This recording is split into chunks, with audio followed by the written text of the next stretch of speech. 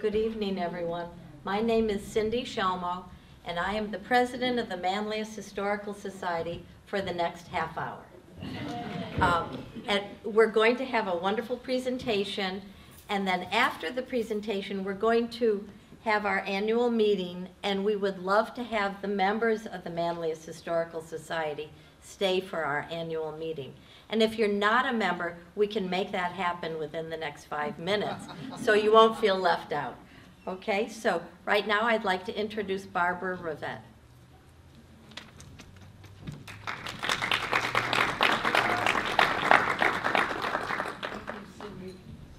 We're going to take you back to a time you're all going to forget whatever you know about NCIS or your smartphone or the telephone or even the radio. Put it up closer, Barbara. So Thank you, Linda. In 1917, the Manlius Town Board met 5 times. 4 of those meetings were totally consumed with how can we fix the roads and bridges, and when we do, how are we going to pay for it? They were very attentive to the tax rate. Well, of course, all the roads were dirt roads. The county was going to do a big move and pave the road from Linden to Manlius Village. That was going to be the second paved road in the town of Manlius. So you could see what a different world it was. Deputy sheriffs were political appointments. They had a badge. They had a limited ability to get to wherever the trouble was. And 1 or 2 villages had part-time policemen. So you could see what a different world it was that George Chandler took on. In my family, Dr. Chandler was a very respected person. At the same time, he was making sure that you had an organized state police force all over the rural areas of New York State. He was also a medical doctor and a surgeon. And about the same time he was working on the state police, he drove 45 miles out into the countryside and converted a village farm kitchen into an operating room and took out a young boy's appendix right on the kitchen table before it was able to burst. I heard that story frequently because the young man grew up to be my father, and Dr. Chandler could have no project that didn't deserve our full attention. So I have asked Trooper Gregoire and retired Trooper Ted Palmer to give you a little insight into the formative years of the New York State Police.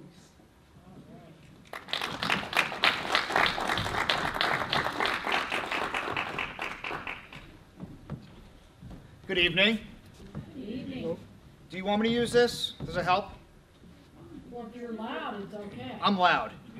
Loud, we love you. And I use my hands, so. Okay, all right. My name is Brian Gregoire. I'm a member of the state police. I hold the rank of trooper, and I'm very delighted to be here tonight. I love history. I am fortunate to be in a position where I get to study history most of the day, primarily state police history. My friend, Ted Palmer, I think a lot of you know, and when he asked me to come out here today, I was more than thrilled. So in a brief period of time, we're going to try to give you an overview of the state police, our relationship here with the town of Manlius, and what we have going on in 2017 for our centennial celebration. Normally, I'll be honest with you, I haven't done too many presentations in front of historical societies before. I spent a lot of time in historical societies, but please, at any point in time you have a question or something doesn't make sense, just ask, blurt it out and ask, okay? This is very informal. I do talk quickly and I talk a lot, so I don't want to get out of control here. So if you feel as if something's getting off base, just redirect me kindly and we'll get on base again, okay? Before we start, does anybody have any questions before we get going? Oh, you guys are too easy. Do we have any former employees of the state police here that I don't know? Oh, We do have a mother and father. mother and father. Granddaughter. You first. What's your relationship? Son. My son out of Homer, he's New York State trooper. Currently a trooper in Homer? Okay. I went to school in Cortland. So I have a very close relationship with Central New York. I am from Albany. I work out of Troop G, Latham. Right now I'm assigned actually to division headquarters. A little bit of background. But I went to undergraduate school out here at Cortland. I went to graduate school in Utica. And I married a girl from Rome. So I spent quite a bit of time in Central New York. I love Central New York. Maybe someday I'll retire out here. But right now I'm stuck in Albany. So, pardon me for getting in front of the camera. We're here to tell you about a couple of different things about the troopers. Okay? 1917 we were established. And we're going to give you the background on the establishment of us. Back in August 1913, Westchester County, the town of Bedford. There was a young man by the name of Sam Howell. Sam Howell was a building foreman. He was building a residence for a very wealthy lady by the name of Micah Noel. Bedford is right in the center of Westchester. I'm sure everybody recognizes where Westchester is. There's a lot of wealth, there's a lot of power, primarily at that time period. Mr. Howell actually grew up on Long Island, and he became so well known for his trade that he got scooped up. His company got scooped up to do his large rural estate up in Bedford. He was here's Bedford right here. That circle would be the actual town. Approximately a little bit to the side. To your east, you have Connecticut. That is current day for the state police, current day K Troop, if anybody's familiar with the state police. But Sam Howell's this young man. He's a building foreman. One day, he's delivering payroll to the building project on a motorcycle, and he gets stopped in the middle of the roadway. And he gets held up, essentially, by 4 gentlemen that he laid off from the building project a couple weeks prior. These gentlemen had weapons, and they shot him a total of 7 times. Prior to getting medical attention, Mr. Howell rode his motorcycle down the road and brought the payroll sack to the job site. At that point in time, he told a couple of the workers that he trusted who held him up, who shot him, and he was able to identify who the people were. One gentleman had bright red hair, he was very easily identifiable, and everybody knew who he was. These gentlemen basically ended up getting holed up down the road in a farm field. The workers on the job site contacted the local police at the time, the town of Bedford police and the town sheriff, or excuse me, the county sheriff. Right here, I apologize, when I worked up this PowerPoint, I didn't know how big of a screen we'd have, so you can't really read this. But what this is a police blotter. Police blotters were used 100 years ago. They were used 5 years ago. They're actually still used now, currently, to monitor daily activities of the police. So this is the police blotter from Bedford on the day that Sam Howell was shot. It identifies the police officers that are working, and then it tells you halfway down the page the incident, the crime that occurred. And it tells you that, they called for a doctor arrived at the job site. At the job site, the doctor removed Mr. Howell to the hospital. And then right down here in red, what you see is a follow-up entry. This follow-up entry advises you that Sam Howell died due to his injuries. So what happens is they call for this investigation. They know who the men are. They want the men arrested. They want them tried. They want them convicted. And there was attempts. A lot of the history you see about the state police on the internet or through books says that nobody did anything to solve this crime. And that's not entirely true. There was steps taken to hold people accountable for the murder of Sam Howell. The steps weren't practical, and there was really no conclusion. Nobody ever really brought to justice. So what happens? Mr. Howell's employer is a very wealthy individual at the time, and she recognizes the need for another establishment to assist providing law enforcement services to rural areas. And she starts this campaign. This campaign for state police. If you were to go down to Bedford right now, you have a a state education department historical marker. Everybody sees those on the side of the road. You know, they're blue, they're gold, they're beautiful things. Up until about, I want to say 10 years ago, the state fully funded those. State has lost funding for those, so they don't do them anymore. But people are able to purchase historical markers to mark significant areas. Can I interrupt you? On a You point can, of interest? absolutely. Just a point of interest, the historical marker. I'm a member of the Central New York chapter of the former troopers. And there is, we're going to install a historical marker just this way of the Calvary Club, which indicates that this was a training site, the state police. We've got the wording, but we just haven't made it public yet, because I'm sure somebody's going to want us to dot an I or change something. But anyway, sorry. Go ahead, Brian. Can you guys hear me in the back okay? Am I talking too quick? Okay. So these two women, Miss Newell and her good friend Catherine Mayo. Catherine Mayo was, at the time, a pretty impressive author. They try to devise a plan. They say, what are we going to do? How are we going to get policing services out there into the rural areas? This is an important cause to us. So they look around for an example of something that's been successful. And they recognize that Pennsylvania had the first state police agency in the nation. They were the only established agency in the nation at the time. They've been around for probably 3 years of that time period. So they went down to Pennsylvania, they did some research, and they used the tools that they had, primarily writing and political power, to start a campaign for state police. Mrs. Mayo here on the side, actually a new picture of her, wrote Justice to All. Okay, she writes a very large volume about why rural policing works, how it works, and the services that it can provide. And she uses that as her platform to establish such services in New York State.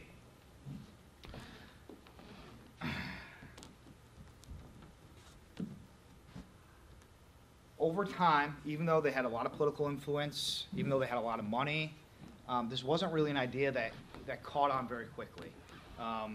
Generally speaking, people thought, hey, this is going to cost a lot of money. How are you going to put a police force in place that's going to serve this entire state? We have a huge rural area. We have a ton of farm country. It's just not going to work. And then how are you going to monitor these people? So it was an uphill struggle right from the beginning. And the idea of a state police failed often the first couple of years. So let's move ahead a couple of years. March 1916. Okay? Anybody know who this guy is? Pancho, right? Everybody knows the name. Everybody knows the face. Very fitting picture for him. Mexican border. About the number is actually unknown, but somewhere between 500 and 1,000 men of his cross the Mexican border into New Mexico, and they raid a town. And when they raid this town, they end up killing a couple troops. I think it was a total of 7. It's on this page right here. And they kill 8 civilians. Okay? We can't have this happen. We cannot, just like today, we have issues with our border, right? So what do? We send in the troops. We send our former army down there to take action, to find Pancho Villa. Okay? At the time, the New York National Guard is one of the largest and most well-organized National Guards there is in the nation. This makes sense. 100 years ago, right? Up north, northeast has most of the power. Okay? So we end up sending down a large contingent of National Guard. They called up a total of just over 100,000 Guard members. New York sent 15,000. This was a very large operation for the time. And primarily, the biggest thing that the National Guard took out of this operation is they actually learned how to deploy. They learned how train services, how providing food services, and establishing detachments very far away, really for one of the very first times. And they learned the effectiveness of their capabilities. The general in charge was a gentleman by the name of John Orion, very wealthy man from New York City. I believe he was an attorney. Does anybody know? Okay. I believe he was an attorney. So they go down on the border. Depends how you read history, but for all intents and purposes, it's really not all that successful of a campaign. besides the lessons they've learned. In hindsight, a lot of historians claim that what they learned with this deployment helped in the deployment of resources 5-6 years down the road. So, the gentleman that goes down there, he's a major, part of the 10th Infantry, details of their brigade, by the name of George Chandler. Mrs. Rivette discussed him before she introduced us. Mr. Chandler was a doctor by trade from Kingston, a surgeon, but he gets assigned to the infantry. This is his military record that was actually located on Ancestry.com. I don't know if anybody's done any work with New York State Archives, but New York State Archives is a wonderful tool that you can use if you're interested primarily in military records. If you would go to their website, and they're lovely people, if you would go to their website and go to the research function of their website, as a state resident, you're entitled to any record for New York State in Ancestry.com for free.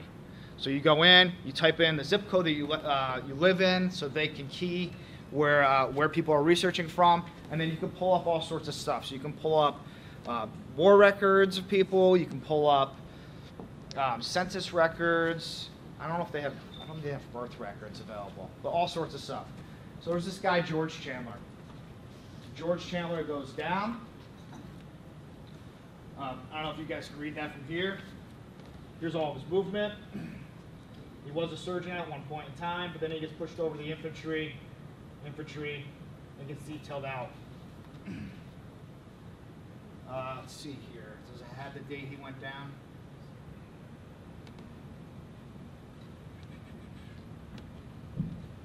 June 28, 1916.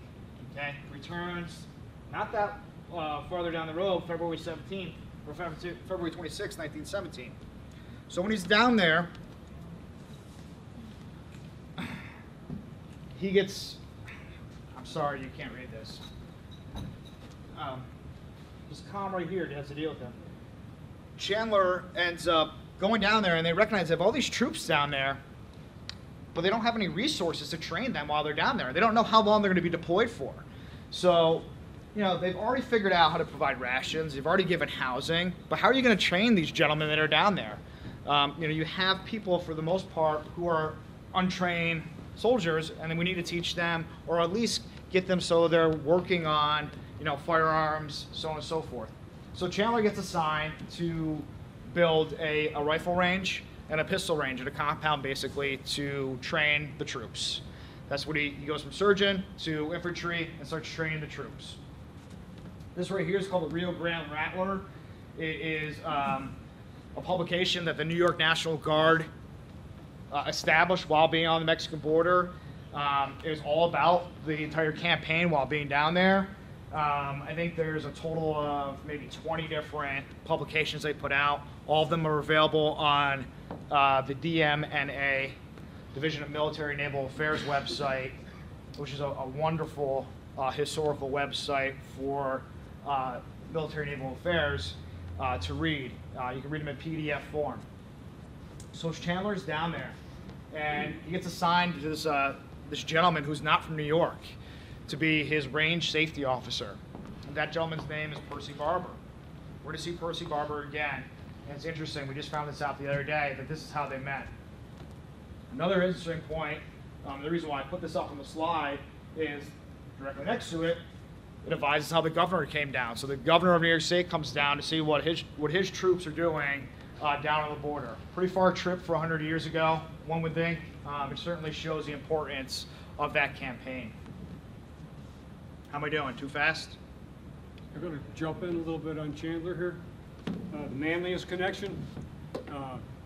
Just about this time, he probably was married to a lady from Syracuse, who was a German teacher in Syracuse. He went to college in Syracuse.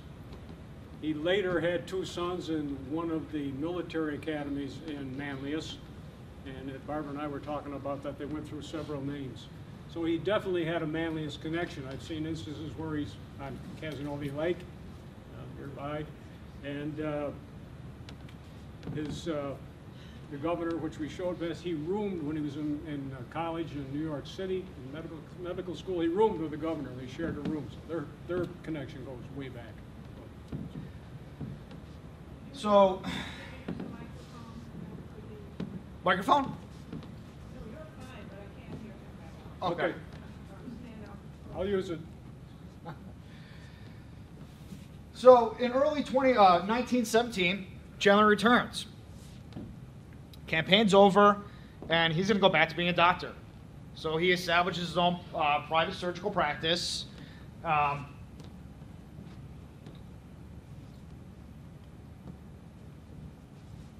And he's happy. And he's doing what he trained to do, so on and so forth. At the same time, you have these two people, these two wonderful ladies that we think of now as wonderful ladies, still pushing the campaign for the state police. Campaign for the state police follows through. They get the political support they need, and appropriations are set forth to establish the state police. I'm going to skip forward. So it's $500,000 is assigned to establish state police, and they're going to assign 233 men to patrol the entire state of New York for police services. I don't know if anybody wants to read that. We can put it up later. We'll keep going. So they have nobody picked to head this new police force. You would think they would. You would think that there would be some kind of quick pick for it, but they actually had nobody picked. The governor calls Chandler, or requests Chandler to come up from Kingston up to the mansion and tells him about the bill being signed. And Chandler just thinks he really wants to run it past him because they're old friends. You know, they have this history, as Ted mentioned, they have this history from New York City. They have this history from being on the Mexican border within the past year, but he doesn't really think anything of it. Just before he leaves, the governor asks him if he'll take this position to be the head of the state constabulary. Chandler has no prior history in police work. He's an oddball, right? He's a doctor. He has a little infantry service, but he's not, by no means would be your top pick, right? You would think it would be somebody that's already a sheriff, or somebody that worked for a municipal police agency. So right here, I'm actually going to read it to you. This is a cutout from Chandler's memoirs, where he explains the second meeting up with the governor.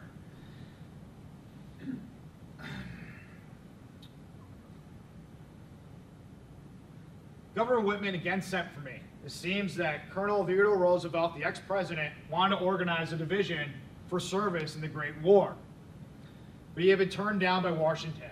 Therefore, he then asked the governor to let him organize a division under the Militia Act of the state of New York. Governor Whitman was going to do this and wanted me to be present at the luncheon in the executive mansion. Okay? At the luncheon were Colonel Roosevelt, Senator Douglas Robinson, nephew of Colonel Roosevelt, Major Witherspoon, and Major Frank Hoppin, who was a military secretary to the governor.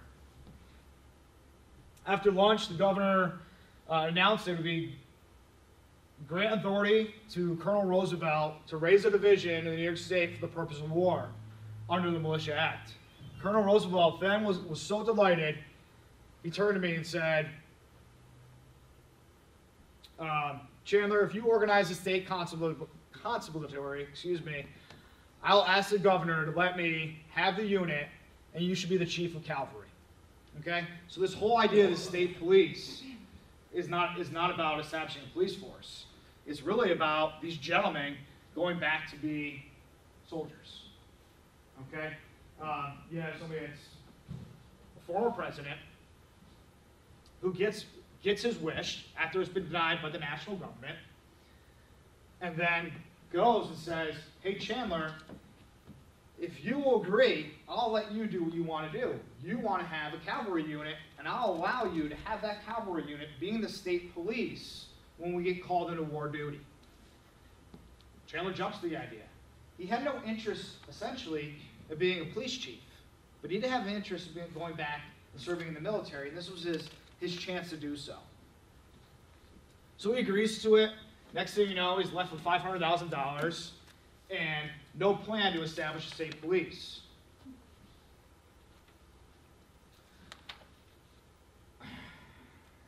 So he has to establish a plan. Where do we think the plan comes from? Any ideas? Comes from the military, right? Simply put, you know, you're looking at a guy that's a doctor who doesn't have the interest of being a police chief, has limited resources, but he wants to do it right because he wants to make sure that when they do get called for war, that they're able to serve and do well. So he goes and looks at all the military manuals he has and establishes his practice. Before we go, do you got anything to add? So, he has to find a site. He has to find a place to train his men. There's nowhere to train his men. He looks to the center of the state, right? It's going to be a statewide police force. Legislation approved him to have 4 separate troops. Okay? His grand plan, Chandler has his grand plan of having 12 separate troops. He was going to letter them alphabetically, A, B, C, D, E, F, G. Okay? But he only gets 4 troops. Those troops end up being A, D, G, and K. We skip around the letters. There's a reason for that. Actually, what happened is that his first office in Albany was space that he was borrowing from a telephone company. The telephone company already had a map that divided the state 4 ways. So he took the map and transposed it and said, this is how I get my troops. So he split up his first 4 original troops based upon what the telephone service had in play. Simple enough, right? Why reinvent the wheel? He's a smart guy, don't get me wrong, but why reinvent the wheel? So, it's interesting because at the time, we have Troop K, Troop D, out here, right? It's Troop D at the time. The 1st Cavalry is Troop D at that time period, right? It transitions over to Troop K at a later point in time. At that point in time, it's Troop D. Little do we recognize that the first troop to come out of this area for the state police is Troop D. To be honest with you, there's no transition, there's no playoff. It's just hindsight. It just happened that way. Okay? So he establishes this camp, and the camp happens to be here. Okay? He uses his resources in the National Guard to allow him to use this beautiful site here, and he establishes Camp Nuevo. Camp Nuevo simply is created using the last names of the 2 women who fought for the state police. All right? So if you go back a couple slides, Newell, Mayo, break them up, put them together, and there we go. Right? Today's time, they probably would have said, state police training site, about 100 years ago, they actually gave things some thought, and here we have Camp Nuevo. Brian, it just, is this thing on?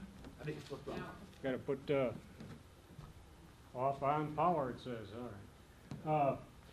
Camp Noel. What you're looking at, that scene is right over here. As you walk out the parking lot, that's where the driving range is. That's where it was. Few people realize it. Part of the building is the bars. This is part of the original building that Camp Noel used. Actually, it was part of Troops K and D and the New York National Guard. Good. I'll figure this out. So everybody likes pictures, including myself. The state actually hired a photographer to come out. That photographer took the stills that we're going to show you, and he made them into postcards. Notice the tents. The tents are stock from the National Guard. Okay? The majority of the men, the majority of the first 232 camp men that came through the camp, military service. The goal, remember, was to have them be a cavalry unit. Okay, so you're going to see pictures of horses. Right here's the original building. Off to the side. Just relaxing. Again, gentleman over here on the far left. This is the picture we saw the other day. This gentleman right here is man by the name of last name of Wynn. And he ends up being the first troop commander out in A Troop, which was the troop assigned to the western portion of the state. He only stayed for a couple years before he ended up going down to Tennessee, and he got tied up into some trouble. He was removed from service here within the state police, and he ended up committing suicide somewhere down the road. Here we are living a military lifestyle. This little guy right here is actually Chandler's son. His name's Chick Chandler. He was I wouldn't say star, but he was in the film business. Maybe died 15 years ago. I'm not sure, Brian, but Femor was his Fehmar, an old German name was his real name. Chick is known as. But yeah, Chick was in a lot of B movies. You know, if you look him up on, you said it, IMDb, you'll find a picture of him. And he was in, you know, he was like the second guy, right? He wasn't the top performer. Here's the most classic picture of the camp with the main housing right here. And I believe part of the back wall there is, my boss told me, she knows better than I do.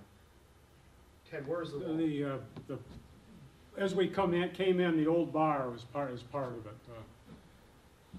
And it's working now? I had a mute button that said, yeah, okay, thank you.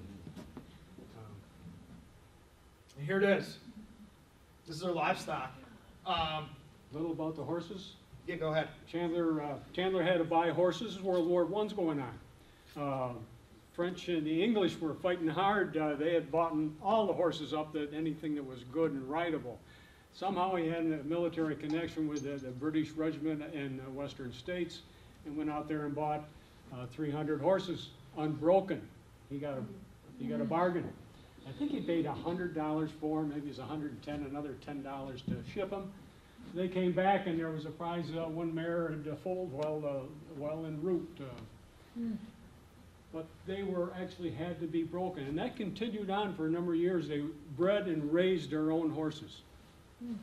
And that was an important fact, is that, you know, we look at the amount of money that was allotted to these gentlemen to start this organization, and the amount of money they had to spend on horses. And they fully committed to breeding their own horses after they made that initial purchase. So for the remainder of the time that we had horses in the organization, well, not for the remainder, but for the first, you know, foreseeable future, they were all self-bred. A very important role. That image right there is a blacksmith shop. I first thought when we were down, we went together to the Onondaga Historical Society, and it showed the blacksmith shops. There was probably 3 or maybe 4 of them. Hired were blacksmiths for each troop and saddlers for each troop. And interesting, the blacksmiths and the saddlers were paid more than the troopers. Anybody part of the Onondaga Historical Association? I don't remember. You remember? Ted and I went out there last week. It was very interesting. So at the time, if you agreed to be a trooper in 1917, it was just like being in the military. Okay, you didn't go home. You lived in the barracks, or in this case, you lived at the camp. Pay for a trooper at that time period was $900 a year. You were on duty 24 hours a day, so you know you could be sleeping and you get called out. In the early years, troopers would just go out on 2-man patrol. So they'd take 2 horses out, and they'd have a pre-established path that their commissioned officer assigned to them to travel from town to town to town to town to do their checks. They would change that up frequently, and they would change the men assigned to those various areas frequently. The reason being is they figured by doing so that by changing it up, they would make the force look larger, because people wouldn't be seeing the same people every day, or every couple of weeks actually at that point in time. And they would also keep the men honest, because you're not building relationships within the community, and therefore the chances of you doing something inappropriate will be lessened. The division still has a very similar policy for troopers that work the road. Somebody such as myself, when I'm back at my home station, we don't have assigned shifts. We do have assigned stations or zones, essentially. So a zone would cover a couple of counties, and then you have a station assigned within the zone. But you would not have an assigned shift. So one week we work 12-hour shifts. One week I could be working a day shift, which would probably be 7 a.m. to 7 p.m. And then the next week I'd be working the night shift, 7 p.m. to 7 a.m. with the thoughts that we're seeing different people, different members of the community would see us at different points in time, and it would actually make our force look larger.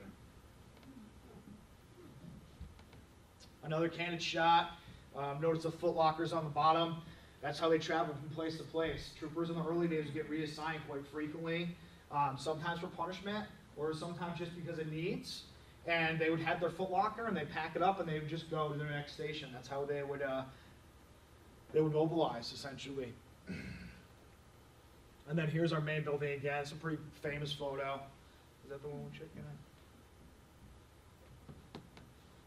So Barbara asked us to talk about horses. Everybody likes horses, right? We're very pleased. One thing that we're doing in the state police, a lot of people associate troopers with horses. We don't have horses. It's pretty sad, right? We're bringing them back. Yeah, so we are going to have a horse detail. It's coming back in 2017. We're very excited about it. It's going to be a very small detail, but it is going to be a ceremonial detail. So if anybody goes out to the state fair, you'll probably see them there. We're wishing them much success, and we're hoping that 2017 is going to be a platform to keep that detail around, because they do serve a very positive function for policing. So horse patrols. So this is what happened. Like I said, 2-man units would go out, they'd be assigned their territory, and they would be the law. They would report back to their troop, to their headquarters, a couple different ways. Primarily, they would stop at the local post office. They would have the postmaster stamp, essentially like a day book, saying they actually made it there, so they can prove to their boss that they were there. And sometimes they would send stuff back to headquarters advising them. Same thing, headquarters would send out information requesting their assistance. Hey, while you're in Manlius. Not that I was on it that old, but Willett, New York was in my patrol area, and the postmistress there, you often stopped in to talk to those ladies. Oh, I remember troopers years ago, they used to come in here and I had to date stamp and put it on. He says, she winked at me and says, I used to change a few for some of them. That's what they do. So they'd be partners. Normally, you'd have one guy who was either the senior man, or he would hold the rank of corporal, and he'd be in charge of the 2-man detail. And they go from place to place to hear complaints, so on and so forth. Trooper back in 1917 very much looks the same as a trooper nowadays. We haven't changed all that much. You know, we've absorbed that uniform. If we have some time, we'll talk about uniforms in a minute, but the uniform of trooper, we were the first people to wear gray. There's a reason why we wear gray. It was one of Chandler's great ideas, essentially. People since then have followed suit. But what you see here, the trooper with the Stetson and the tie, is what you see when you're driving down the road, or when somebody comes to your house and you made a complaint. It's pretty much the same thing. What the troopers did, because these guys worked 24 hours a day, 7 days a week, they had to have a little fun. But they weren't really allowed to go out. They weren't allowed to go out, into the city and spend time doing things that would be inappropriate. So a lot of them looked to their horses to have fun. And they became trick riders. And they established what we call rough riding teams. And these were very similar to what was in the military. The military had rough riding teams. And they would go out to local county fairs, or they would have field days at the barracks, and they would perform essentially circus acts so that they could draw in crowds. Troop D had one. We have back in my office, we have a flyer on it, and what they did was basically a charity event. So they did a field day charity event for a local charity for children. I'm going to put a video on for you guys. If I can get it to come up. There's no sound, but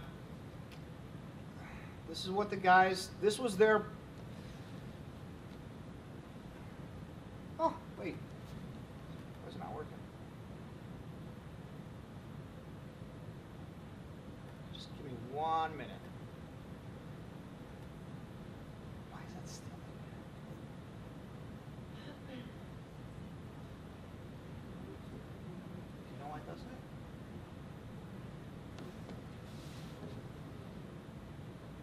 Anybody have a question while I figure this out? Yes, I'm just curious, in 1917, when they were assigned to these different areas in the rural little towns, and they'd go out and check in and sign in at the post office, what if someone really needed a trooper? How did they get to the trooper? No cell phones, no email, things were, stop at the general store. So-and-so came in the other day and wants to see. They'd ride out to the farm and see. But if there was an emergency. There was telephone. Oh, okay. There was no telephone, if I can call.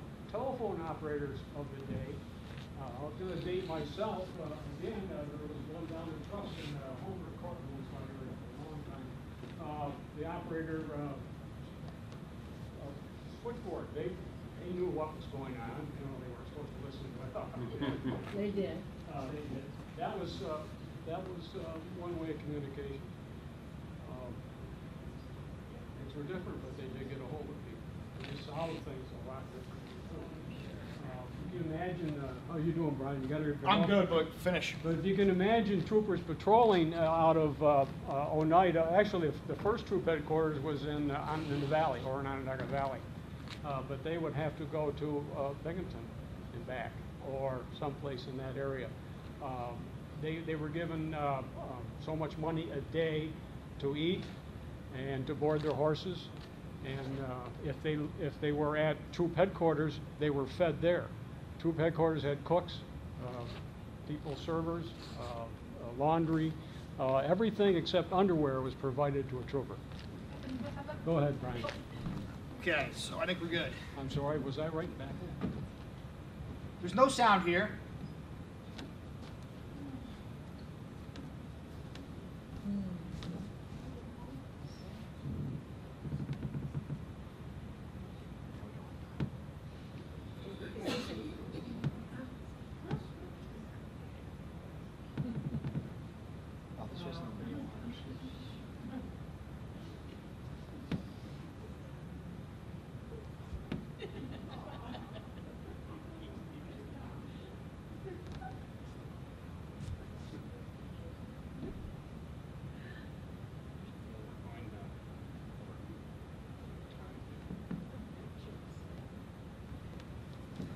In the interest of time, I'm going to speed it up on you. Who had another question? Go ahead. Why was Greg considered such a great idea? The troopers wearing the gray. Wearing gray. So why was that considered? Because it was a neutral color. The explanation he gave, Chandler in the 1930s gave a speech to a group on Long Island. It was later published as Dawn Days of the State Police. You could find a copy or find it online. Like I have it scanned. It's on nysth.com, NewYorkStateTroopersHistory.com. It's an excellent article about the colors. There was also a clipping in the Syracuse paper about his wife. The clipping mentioned that she helped design whatever. And the color of the times was a purple, and Roman times was a nobility color. We'll get a chance. I'm sorry, I'm right here for the color of purple and maroon has changed a little bit over time. Here's the horses. So this is what they did with their free time. This is the horses, I can tell, the spotted horse troop. That would be Troop C. They had their own color of horses. Troop B eventually had, I call it the black horse troop. They had black horses. In Troop D, they were somewhere in between, I guess. I've never heard of any particular color there. Horses until 1943 were the last horses. Actually, up until World War II, the most used. Like Ted said, this would be our C troop. C troop actually was established in 1922. This film is right around that time, probably around 1925. It was a big business for them. I don't know how they managed it. They would go. It was one famous show in Philadelphia that they won all sorts of trophies. They won. The idea was to promote the state police, but I think it got beyond that. 1943, we had a change of governor, and you had a change of superintendent of the state police, and that ended very quickly.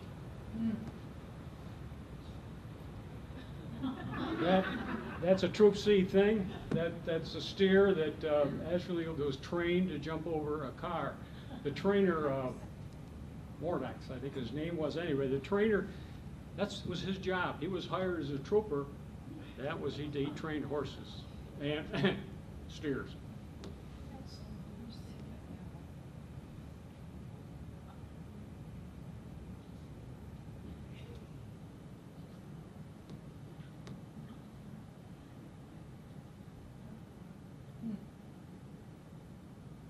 And these were wild horses that they had to tame. At this point in time, these horses are probably ones that they bred in. Oh, okay. The last camp horse, they call them the camp horses or camp men that were here in Manlius, was still alive in 1945.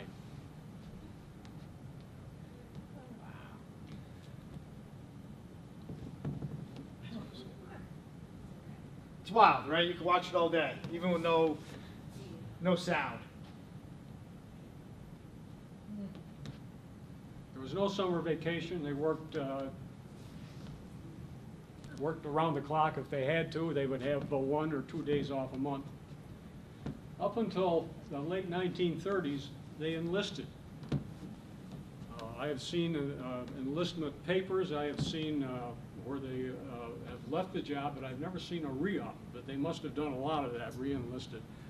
Until I think it was 1938, they became regular state employees. We have a lot of the re-ups in the office. You can only imagine what maybe the turnover was. We don't really have any good records on that. We have a lot of names, but how long they were on the job. So like you were asking, uniforms. Let's see if I can do this.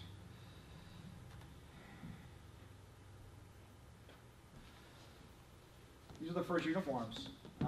They had various uniforms. Your winter field uniform, your field uniform, dress uniform, that's an officer, so on and so forth. It was very similar. If I was to show up here in uniform today, I'd look very similar to this. Just put a Stetson on my head. You don't wear caps anymore. Caps were a commissioned officer thing, but they did away with those. Here's Chandler's thoughts on why he created uniforms. He says it was bothering him. What should be the color was his question, and what should be the design? One day he was riding on a train, looking out the window, and saw nature use green for grass. So he fell into wondering what was the reason. Since the sun was yellow and the sky was blue, and the combination of blue and yellow made green, it seemed there could be no other color used by nature. There was a reason for everything in his mind, right? So there must be a good reason for the color of her uniform. After a while, it came back to the conclusion that white is usually employed for right, and black is a symbol of evil. Troopers are somewhere in between. Police officers, right, are somewhere in between. Therefore, right and evil clashing would make a mixture of white and black. So I fabricated a cloth that contained both equal parts of white and black, resulting in a neutral gray. So actually, uniforms are they actually went out and they bought cloth, and we actually have the records and the purchase orders back in the office. The way they went out and they had somebody sew together a cloth that was made of part white, part black, so that if you saw somebody from afar, they'd be gray. Back in 1954, they actually changed those uniforms. We call them the light gray uniforms. 1954, there was a big governor's convention in Lake George.